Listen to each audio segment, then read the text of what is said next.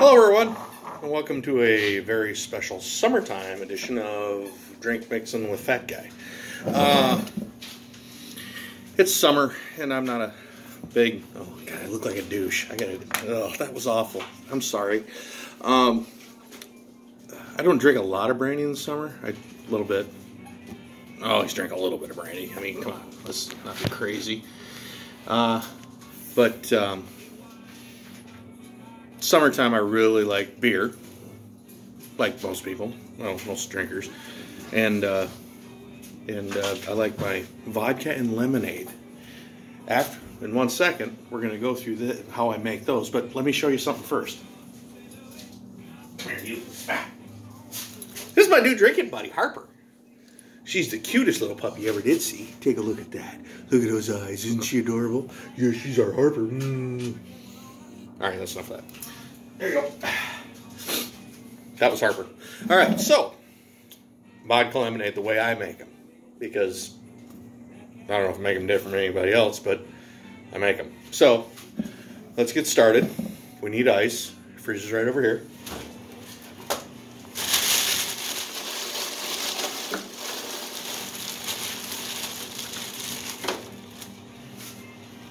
You don't want to overdo it because, you know, I already had ice in the mug. See here, you'll notice that I'm using this mug and not this mug, because you drink these outside when it's hot. This mug, ooh, that smells good. This mug doesn't keep things cold.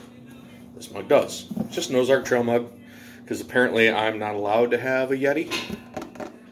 My wife got one, you know, stepdaughter's got one, but I've got an Ozark Trail. But I digress. Anyway, let's get started on making a drink.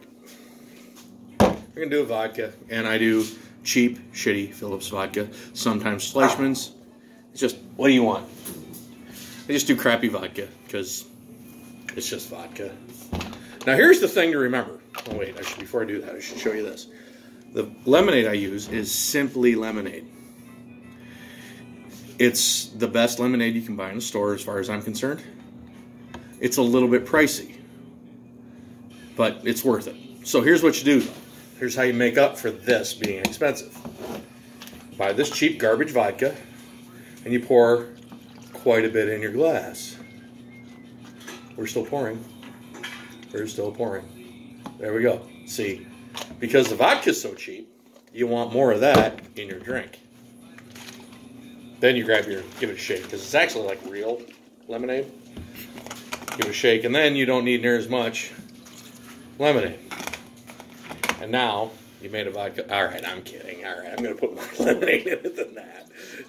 So we'll pour some lemonade in there. But still, you know, I'm pretty healthy with the vodka versus lemonade. I get a big kick out of me, everybody.